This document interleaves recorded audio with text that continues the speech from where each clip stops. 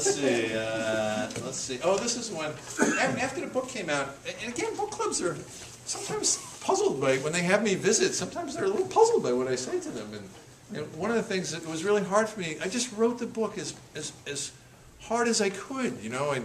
And I got my brother Kevin, after he read the book, saying, he sent me a page of periods. You can use these. Why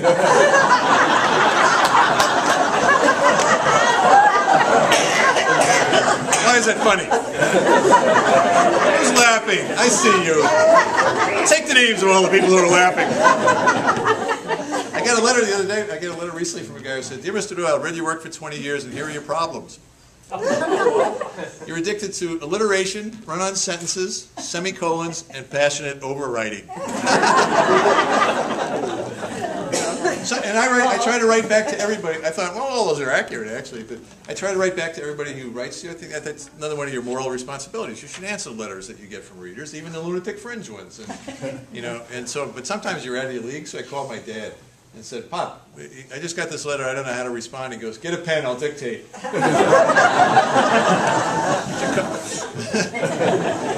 I said, "All right, I'm ready." He goes, "Dear sir, you may be right. And don't you think passionate overwriting is the very best kind of overwriting? Cordially, Brian." Made me laugh. We actually I have several form letters. I read the University of Portland's magazine, which is really unusual, a good magazine, very odd. And we have several form letters, because we get a lot of lunatic fringe letters, generally from Lutherans for some reason. Anybody here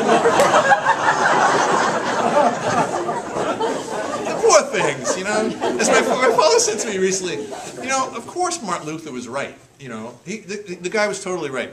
People forget he was a Catholic monk. Okay, Martin Luther was Catholic. How funny is that, Brian? Yes, Dad.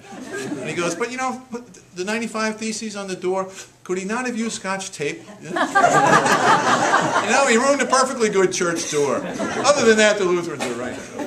Anyway, but after the book came out, I just wrote it. I wanted to listen to the characters and catch their flow and witness their life, their reverence, their thorny grace, their defiant courage. You know, they were people to me. They were people to me. I could hear them. I couldn't see them. And one of the things I hope you notice in the book is that there's very little physical description. I just say tall or short, right? I never say handsome or pretty. Those words don't exist in the book. Apparently the women all have long flowing hair, which was a mystery to me. People have pointed this out to me. I'm like, really? And then I look around my house and I realize all the women have long flowing hair. But I wanted to listen to them, and I wanted you to imagine what they looked like. And to me they were real, you know. And if I got to the point with the book where every morning I'd sit down and open it up and I'd read the last chapter or two just to hear the music again, to get the cadence, and then say, all right, who's up? And without fail, one of the characters would be, my turn, where have you been? It's 8 o'clock, let's go. You know, but then after the book was finished, you're supposed to get up and read and be intelligent about it. And I found it curiously hard to pick a piece to read, because I'd spent so much time stitching all the pieces together that to yank one out would mean one of those awful literary readings where the explanation for the reading goes on longer than the reading does. You know? But the one piece that worked, I discovered in the beginning, was this one. There's a scene at the end where the man who's got 3 days left to live, remember the guy who's a timekeeper?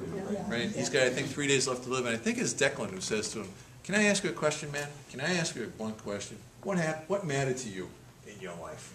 What mattered to you?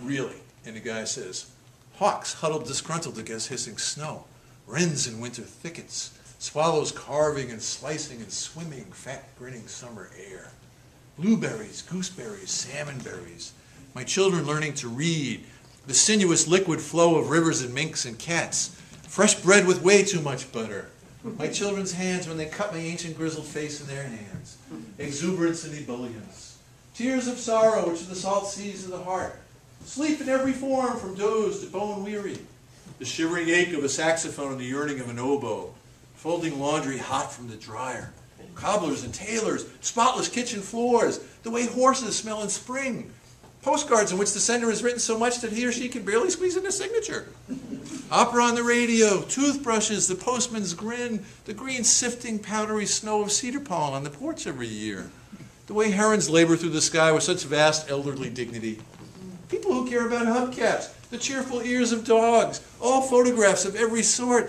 tip jars, wine glasses, the way barbers sweep up circles of hair after haircuts so politely, so courteously, handkerchiefs, libraries, poems read aloud by older poets, fedora hats, excellent knives, the very idea of albatrosses and thesauruses, the tiny screws that hold spectacles together, book marginalia done with the lightest possible pencil as if the reader is whispering to the writer. People who keep dead languages alive, wooden rulers, fresh-mown lawns, first baseman's mitts, dish racks, the way my sons smell after their baths, the moons of Jupiter, the fact that our species produced Edmund Burke, naps of every size, junior policeman badges, walruses, cassocks, surplices, the orphan caps of long-lost pens, welcome mats, ice cream trucks, all manner of bees, cabbages and kings, eulogy and elegy and puppetry, fingernail clippers, the rigging of sailing ships, ironing boards, hose and sights, the mysterious clips that girls wear in their hair so that when you kiss them from behind, their clip explodes in your face. Bass and bluefish, furriers and farriers, trout and grout, peach pies of every size, the sprawling porches of old hotels and the old men who sprawl upon them, the snoring of children, the burble of owls, the sound of my daughter typing her papers for school in the other room, the sound of my sons wrangling and wrestling and howling and yowling, all sounds of whatever tone or tenor issue from my children in all other forms of coupled pain and joy, which is to say everything alive, which is to say all prayers, which is what I just did. Amen.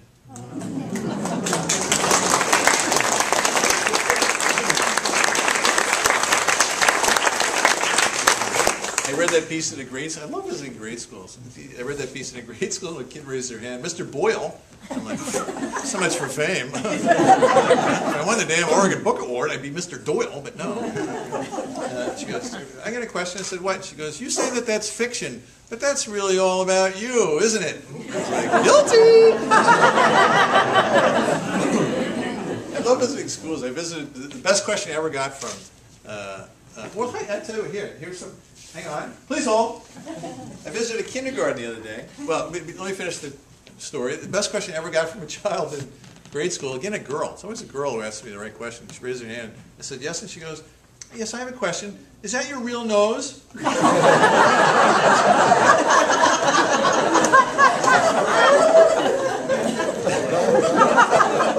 said, pardon me? She goes, well, why do you make that sound? Do you have a speech defect? So let me tell you about my brothers. So I visited a kindergarten the other day, and these are some of the questions the children asked me. Okay, they wrote them down on pieces of paper, and then they read their papers. They're 5 and 6, these kids, and so they read their papers haltingly to me. And I thought I was going to float into the sky with happiness. I was so happy because the questions were so unusual. Why do you not write about the other birds? The teacher had read some of, it basically told Mink River in 10 minutes to them, right? It was like the sped up acid version. And so they basically, they hear the teacher, blah, blah, blah, blah, blah, book about a crow. That's what they heard. If I become like you, says John, I will write a book about a ruffed grouse. Eli, age 5. How do you make your stories so long? Best one of all, which I had him sign and have carry my wallet, Alexander, age 5.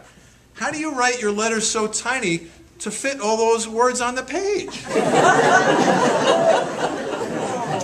And silly me, see, I've screwed with the heads of children all my life. And I said to him, well, I write really big, and then the lady inside the computer, there's a lady inside every computer about the size of a dime. Did you know that? And the kid's like, really? Nora, do you see a lot of crows where you live? Is that why you write books about crows? Have you ever seen a lovebird? Why have you not written a book about a red-winged blackbird?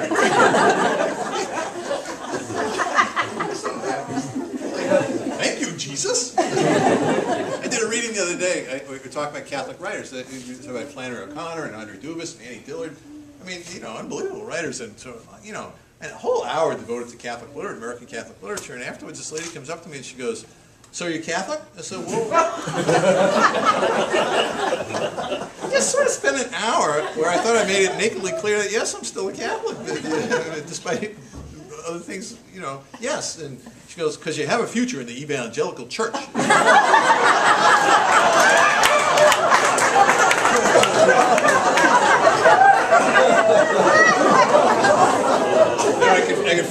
was standing behind me ready to hit me in the head. I was like, no, ma'am. My mother would be very upset. Well, let me read you one little piece. Actually, among them, I've gotten the most amazing response, so sweet and heartfelt for Mink River. You know, I've written many other books, and nobody ever got better letters than me as an essayist. I've gotten unbelievably heartrending, beautiful pieces as an essayist, and the good ones are the ones that don't begin "Dear Idiot," that are about say, hey, your piece hit me in my heart, man. Your piece hit me where I live, or even better, your piece hit me when I really needed to be hit. Thank you. And so I've been overwhelmed. Nobody, not Barry Lopez or Ken Kesey or Ursula Le Guin, ever got the letters that I got. I think is, you know, and so I can't argue with Ken Kesey. He's not here. So. But then with the novel, I discovered people read novels in a different way. You swim in a novel. You live in it. You know, like an essay you read, you can read in the bathroom. The novel, you got to be in bed with it for 2 weeks, you know. And I love teasing my lovely bride, saying, you know, a lot of women write to me and say, oh my God, I loved your book, the strange language, the playful music of the language. I read it to my husband aloud at night in bed, and I'm thinking, I'm widely hated by husbands. A, and then B, I love teasing my lovely bride, saying, you know, a lot of women read my book naked. She's like, Brian, will you stop? Anyway, but one of the questions I get a lot is, if you could add to it now, what would you add? And the first time somebody asked me that, you know how stuff pops out, an answer pops out of your mouth sometimes, like Ronald Reagan, it's just without a filter. There's no filter, right? It just pops out. Trees are the cause of pollution, says Reagan. What? You know? I said, oh, The Nun and the Crow. You know, The Nun and the Crow, I would write more than Nun and the Crow, you know. This just happened to me, by the way. I was visiting another school. See, the whole theme of the evening is me making an ass of myself in schools. And a kid said, I was visiting a fourth grade, I think. And I was going on and on about miracles and forgiveness and mercy, all the things that I'm obsessed with. Laughter as a weapon against the dark, you know, and stuff like that. And miracles and miracles. And the world is pregnant. Every minute is pregnant with miracles if we can only see. And so afterwards a kid, oh, again a girl, must have been the same girl, raised her hand. I got a question. I said, yes. And she goes, you're going on and on about miracles. Have you ever seen any miracles? And tact filter defunct. Out pops. I said, have I seen any miracles? Hell yes, I've seen miracles. I saw people come out of my wife. And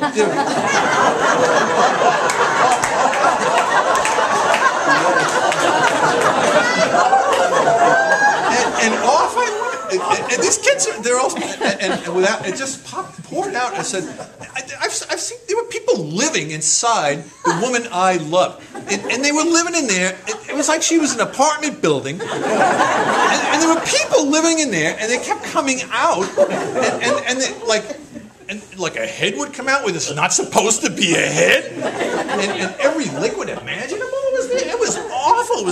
I was so tired. And I suddenly get a grip and look up, and every kid's looking like.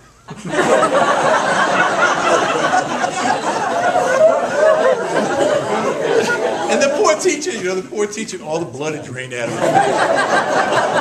And she said to me later, a line I'll never forget the rest of my life. She goes, you know, Mr. Doyle, you're the finest birth control device ever.